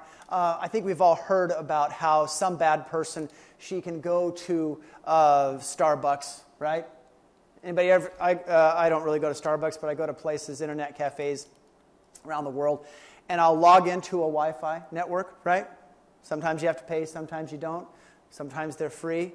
And you have that at Starbucks or anywhere else, right? I think we've all heard about how it's possible for a bad guy to do what? To set up a fake mobile phone, a fake hotspot, Wi-Fi hotspot, right? I think we've heard of that. Well, it is just about as easy for a bad guy or the police or anybody else, right, to set up a fake tower, a fake cell phone tower. And so now you can spoof a tower. I grabbed this here off, I think, from USA Today, so it's my PowerPoint slide says, "Thank you, USA Today." But I bring this little graphic up here because notice this is what police will often call a Stingray outfit, and it's basically a mobile phone, a mobile truck that has lots of equipment in it that spoofs a cell phone tower. Police use it basically to go and grab data from bad guys and that sort of thing. My point being, since that was done, years ago, you could probably have that same equipment in something that's a little larger than a briefcase, but much more mobile than that. My point is that as you are connecting your phone to a cell phone tower, you can't necessarily be sure that it really is a legit cell phone tower. They're around, and it's become more and more available, is my point. So that's tower spoofing. There's certificate impersonation. We've known for years about the ability to clone a mobile phone. And of course, Stingray has to do with, and again, your mobile phone, of course, is set to go to the best mobile tower, isn't it? So a bad guy or a legit person even will basically create a fake cell phone tower that is more attractive to your phone. So it wants to go to the stronger signal rather than the weaker signal. And they can grab all sorts of data. Let's talk a bit about how your mobile phone tends to leak data. And this concept of metadata, I think, is something that it was a buzz phrase that was thrown around all the news engines for a long time, and I'm not sure it was particularly well described. Metadata has a lot of definitions. They are identifiers, okay? Identifiers of networks. As your mobile phone connects to a tower, there's all sorts of data generated. Not necessarily that voice signal, but all of the connection data generated around it. That metadata is available. And it's available not just to the NSA, not just to companies, it's available to a great many people. Okay, so any information from a data resource as it is used, all physical data and knowledge from inside and outside an organization, this is metadata. So metadata can be treated as an artifact that shows how information is created. It is also information in and of itself. And there's generally two types of metadata, technical and business. So, examples of metadata.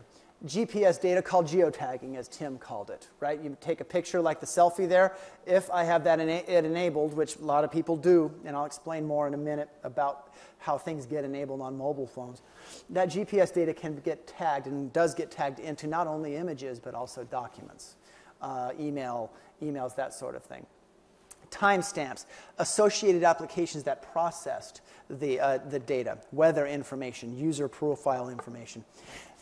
Metadata is the time that a document was created, the time that it was modified, and the location. Cookies. Remember when cookies were evil? Do you guys remember this? Back when cookies were, gotta block all the cookies, right? Now we kind of treat them as standard, and that's fine. Cookies are kind of an example of metadata, right? You go do something, visit a website, and then all sorts of data is generated about what you just did, okay? There's also USB connection data. Remember about 5-10 minutes ago I was making a big deal about going through the airport and charging your phone? Notice this up here, the idea of USB connection data.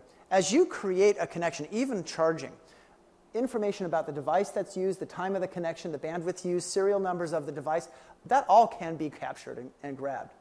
Does that mean somebody's grabbing your info? No, but they are grabbing info about you and what you're doing and where you are. In this day of big data, where seemingly silly, innocuous, unimportant data can be captured and grabbed, the more that data is captured and grabbed, the more people can start to draw conclusions about you, no matter how obscure that data is. Don't get paranoid. It will be okay. Okay, but it's something to think about. Network connections, IP address, IPv4, your internet service provider, all of the ports that you tend to use. I don't need to know what you watch on Netflix necessarily, but all I need to do is find out, well, her Netflix traffic spikes between 8 and 10. I have a real good idea what she's doing between 8 and 10 at night. Connection times and places. I also know when she's doing it and where she's doing it. Oh, she's doing it through a mobile phone. So she happens to be over to friends most of the time. You can create tremendous actionable information. And that is today what bad guys and good guys want to do. They want to generate actionable information off of us. Whether it be something as good as Amazon.com figuring out, I have a good idea what James wants to buy tomorrow, and I'll make it easy for him. Is there anything wrong with that? Not necessarily. To as bad as, I know where James is going to be tomorrow. I can rob his house or do all sorts of things, right? When it comes to other things, there's browser activity. When it comes to making a phone call, here is an example of the metadata that your phone generates on a second-by-second basis. The route from your phone to various towers. Phone numbers that start the call and end the call, okay? The mobile subscriber identity and equipment identity number. That means they know what service carriers you're using. The time and duration of the call. All of these things, comprehensive communications routing information, are all things that are basically fair game out there for private companies and governments alike. Okay? I especially like, in one of the descriptions put out by the NSA, they use the term et cetera. I love that term. Et cetera is a great term. There's something, the reason I say it's a great term is I work with a lot of contracts. You don't put et cetera into a contract, okay? You just don't, because it can mean anything. So metadata myths. Metadata, one of the myths is metadata is difficult to obtain or read. No, and I'll show you in a minute. It can't be changed, or at least not easily. In other words, it can't be spoofed. It can be, actually. Another myth is that it creates a lot of space on a hard disk. It can't be stored easily. No, we've handled storage pretty well. At CompTIA, we work with an organization called the Storage Networking, with SNIA Association. They've forgotten more about storage than all of us, I think, will ever learn. Storage is not an issue these days. That's why big data has become so big. Search engines use this information constantly. It's kind of a myth. They haven't quite started using it. I think they will. You can't remove it legally from your phone. Yeah, you can. Another myth is that adding photo metadata like copyright and contact information is difficult to do and time-consuming. It's not. So I know one guy, for example, that uses the term metadata framework constantly. He almost uses it like Father Merrin in The Exorcist. You know, the power of metadata compels you. You know, it's like, it's not a buzz term, okay? It's a very real thing. It's a techie term, but let's unpack it a little bit. You can read it, you can remove it, and you can tamper with it. These are examples of applications that you can use, download for free, that you can view all sorts of information that is stored in the headers of documents or images. We've all taken JPEGs and TIFFs and PNGs and all sorts of graphics before. All of these things generate metadata. Well, so if you want to spoof or take a look at it, metadata, you can do it all day long, okay? EXIF tool, you can go up, and again, any of these URLs, this is just a bit of disclaimer, I'm not encouraging you to go do this on the job. Oh, why did you get yourself in trouble or get fired? Oh, James from CompTIA said I could. No, I didn't, okay? And I also warn you, as you go up to these links can be changeable. People can buy them and abandon them and take them over. So be very careful as you download software, because I didn't make it. It's not mine. So be careful. Don't infect your system. And even if it doesn't infect your system, don't do bad things with it. Not condoning that or encouraging it. I'm reporting the types of tools that are used out there. This is, so EXIF tool is something that makes it possible for you to generate metadata. My point being that if I was a good lawyer and there was metadata saying, well, the metadata found on James's phone says that he was doing X, Y, and Z, unless I knew exactly how that data was created, it's possible to generate it yourself. But there's JHEAD, and we'll take a look at that. There's FOCA. These are all tools that are often used for ill purposes and for good purposes. So again, metadata can be used to dial in marketing information, can be used for crowdsourcing, to sell and purchase advertisements, to create viral campaigns. It can also become a pretext or a reason for obtaining a warrant. Okay? It can also be used by a bad person to learn more information about you for analytics and profiling. In other words, this is a tool that can be used in the same way any tool can be used for good or for ill. And the whole idea is that a hacker or a marketing person or a government person draws conclusions about certain things, about liaisons. Think of it this way. Imagine if you knew somebody had gone to an oncologist and then places a bunch of phone calls afterwards and a bunch of phone calls to family or whatever. What kind of conclusion would you be able to draw? Yeah, that the news probably wasn't so good.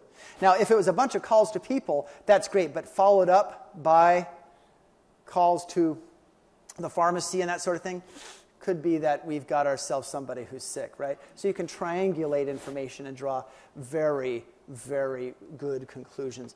And our courts have consistently recognized that there is no reasonable expectation of privacy in this type of metadata information.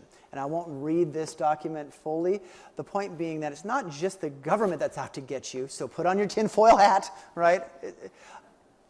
This information is being used by various people, okay? Okay, so don't put on that tinfoil hat just yet. The rule of law applies, at least I think it does. Companies generally want to save their reputations, but all of these organizations need to gather intelligence, identify risk, and protect assets, and metadata does that. Let's set the Wayback Machine. Somebody mentioned the Wayback Machine. You can go up to a URL and find out what IBM's website looked like in 1998. Well, let's set the Wayback Machine in our minds. Remember, so in the 90s, cookies were the enemy. Now, how many of you remember the Google Wi-Fi incident? Raise your hand, right? I see a couple people. The Google Wi-Fi incident was, we all know about Google Street View and how cool that is, right? People, Google, they drive their cars by and they take pictures and all that. And some people got a little worried about that.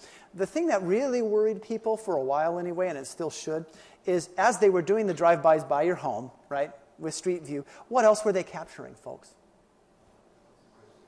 Everything about your Wi-Fi connection. Now, they weren't breaking into things and all that stuff. I'm not going to accuse them of that. But they can learn a tremendous amount of things from the names of your Wi-Fi connection.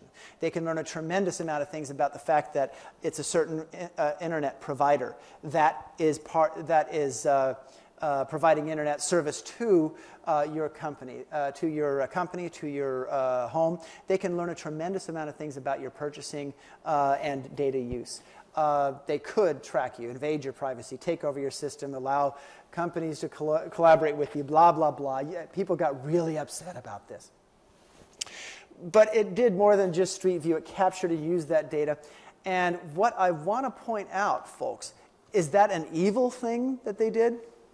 I don't know. Maybe I'm a little laissez-faire. Maybe I'm a little too relaxed. But I do honestly think that it was an example of what companies continue to do and will do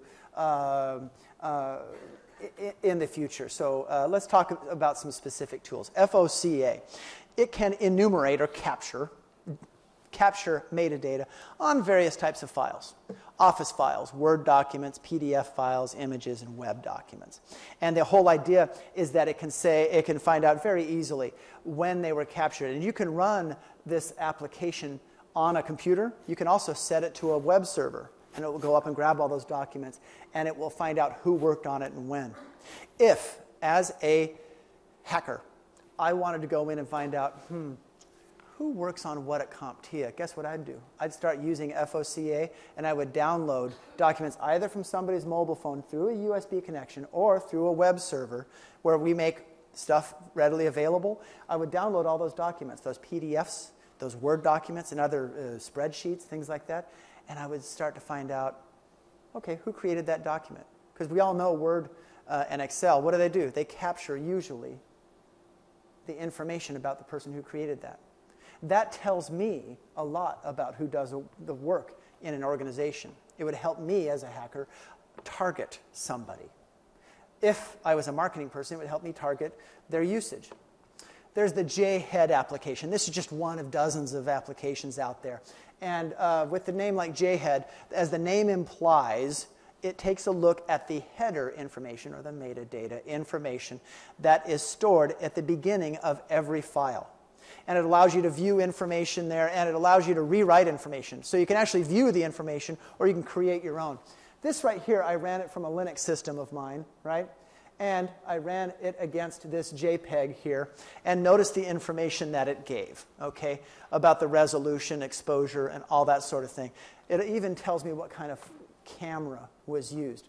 Well, that's not particularly revealing. Let's take a look at something in real life, and this is something that Tim alluded to. Take a look at the picture, right? Pretty cool rig, right? That's mine, okay? Anybody know what this is? This old car? Anybody a Land Cruiser nut like I am? It's not a Jeep. Looks like a Jeep. It's a Land Cruiser, right? I'm also a kayaker, right? Tell me, folks, what can you learn about this photo? Take a look at it carefully. Raise your hand or just shout out, what kind of things can you learn from this photo just looking at it? Yeah, in the back. Serial number or name, you're talking about this right here? That's the name of the boat. Okay, so now you kind of have an idea of what I've bought before, and trust me, it was expensive. Anyway, but it's a great boat. What else can you learn about the guy who took this photo, or at least this guy's stuff? What? Outdoorsy person, right? I mean, notice this here. Maybe he likes to go camping. That's a five-gallon gas thing, right? Maybe he's out there doing some sort of kayaking safari, who knows, right? But outdoor person, whatever, okay? This has metadata information, this picture. This is a Linux application that I ran. This is the bash shell, which has run into problems lately in security itself. But I ran the JHEAD application against that picture that you just took. And here's a bunch of gibberish that comes out of it, okay? Right? What interesting do you think? What could help you? If you had tons of information, tons of these pictures from me, from Kevin, from others, right? What kind of information could you learn? Well, he's an Android guy. Yeah. How is that possible? Give me a break. From this, hold on. From this picture, that's impossible, right? From this picture, how could you learn where I live? Well, maybe it's like, well, it looks green, right? But how could that tell you? There it is. See the GPS stuff there? Right? And you're probably thinking to yourself, if you're ahead of the game, you're like, well, I already disabled that, James. Don't worry about it. But here's my point. How many of you have kids and you let them use their phone, your phone, right? And you're probably saying to yourself, well, I'm not going to admit it, but everybody does. How many of you download new applications all the time because they're cool? Did you know that a lot of applications not so loudly activate GPS even when, and other tracking features, even when you've disabled it? Okay, if you're not careful. They're not evil. They're not trying to hose you over or anything like that, but they will activate certain features. So yes, this picture has GPS, longitude, and data. So I'm going the wrong way. So this application is able to do something. So from captured GPS data that's embedded in the image, right, you can find out very easily exactly, if not where I live, at least where this picture was taken, okay? And I'll admit it, this was taken at my house, okay? But notice what this image did here. This is actually the image that you saw starts about right here. This here is a screen capture that I took on my phone, right? How did my phone know all of this? It knew it was a cloudy day that day. There's AccuWeather, right? It was able to take that GPS data, went up to the internet, did a little bit of mashup work, found out, what the weather was like, and even gave the date there. It grabbed that metadata and provided it there, because a lot of people like that kind of info. What do hackers use? They use the same thing as what we use, folks. They use all these tools that I was using, but also things like FlexiSpy. FlexiSpy is a very, very nice little application that makes it possible to use your mobile phone to map out an entire network. I think we've all heard of Nmap. It's been around 20 years. Nmap, Network Mapper. That's a piker compared to the mapping tools that are available on your mobile phone today. For discovery, there's BT Crawler, that's Bluetooth Crawler. There's BlueSniff, there's BTB Browser, all sorts of fancy little applications that are available to good and bad guys alike. The additional tools, Wireshark, of course, there's SpyBubble, GPS location tracking. My point is that this metadata stuff and your mobile phone can be brought together to capture a tremendous amount of information. So how do you protect yourself? First of all, let's start with antivirus. Like, what does antivirus have to do with metadata? Trust me on this. Antivirus applications do more than just stop some sort of virus.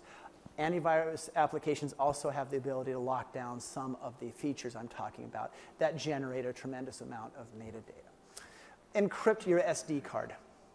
If you can and when you can, encrypt your native memory. Usually only fancy people like CEOs or presidents get the ability to strongly encrypt native memory. But that's coming, folks. It's coming more and more.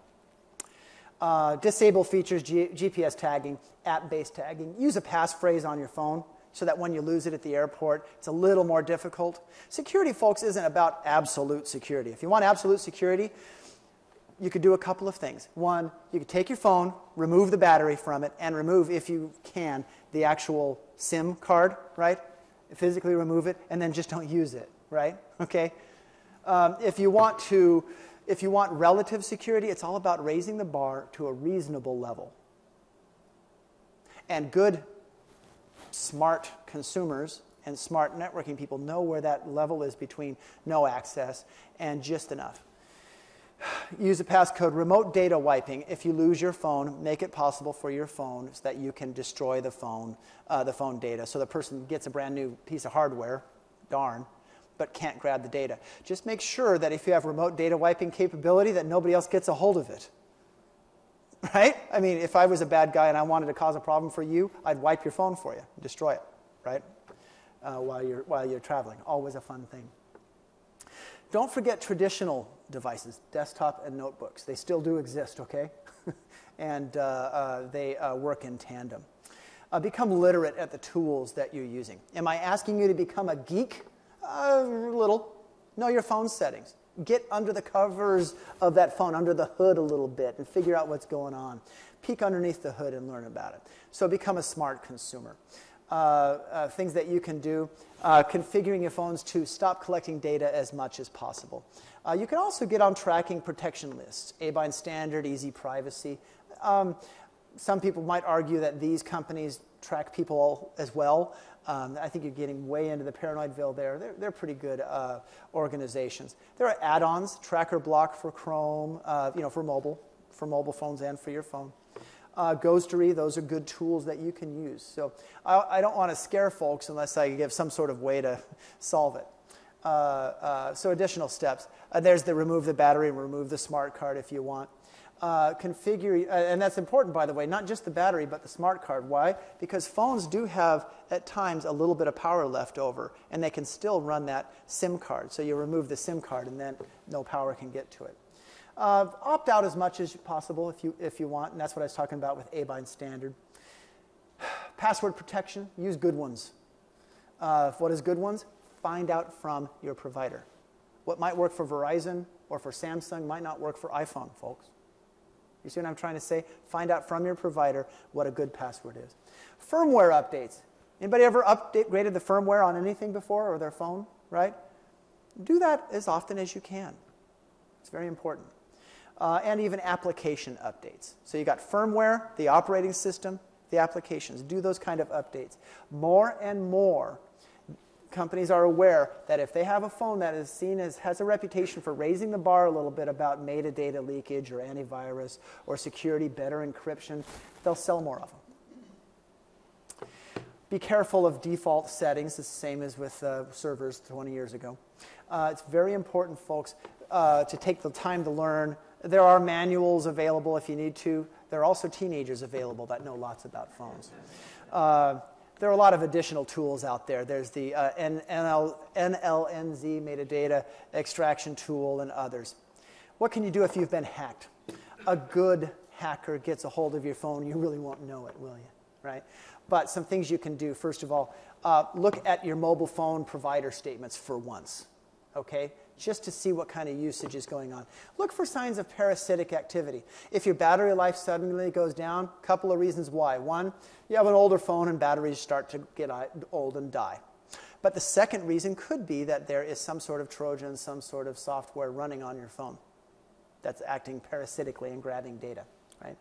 Don't install apps delivered via email or Twitter or whatever. Go up to Google Play, Amazon, or Apple. Tim made a good point that Apple seems to raise the bar just a skosh, just a little bit with their third-party. Yeah, sure. My point being, though, go and get them through official delivery sites, not somebody's website, for heaven's sake, or illicit things. What do you do if you're hacked? Well, contact the proper individual. This phone happens to be owned really by CompTIA, so I need to contact CompTIA, my organization. Contact your IT department or contact your ISP. Consider resetting your phone or tablet. This is an example of where you can actually it'll destroy everything, all your pictures, your one-year-old's pictures or whatever. But if you think you have to start from scratch, why not? So, I've thrown up some useful, useful resources. This PowerPoint should be available.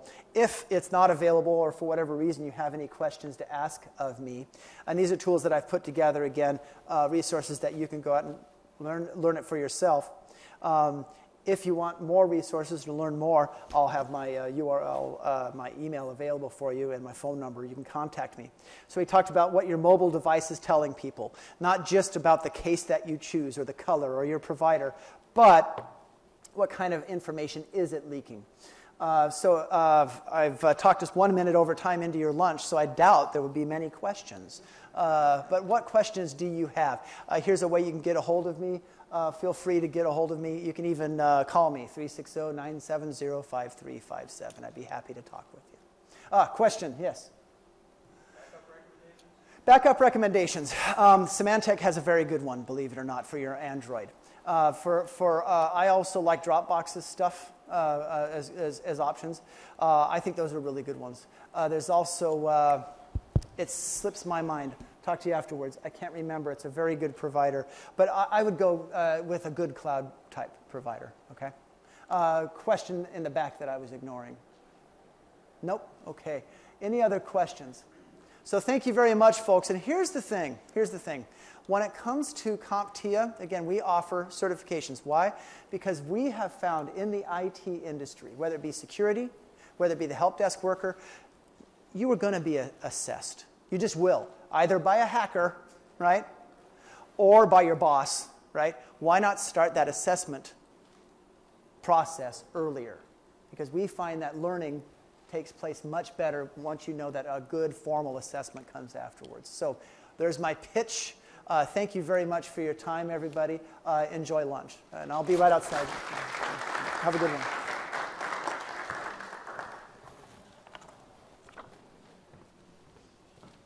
Thank you, James. We're going to go ahead and break for lunch and reconvene back at 12:30.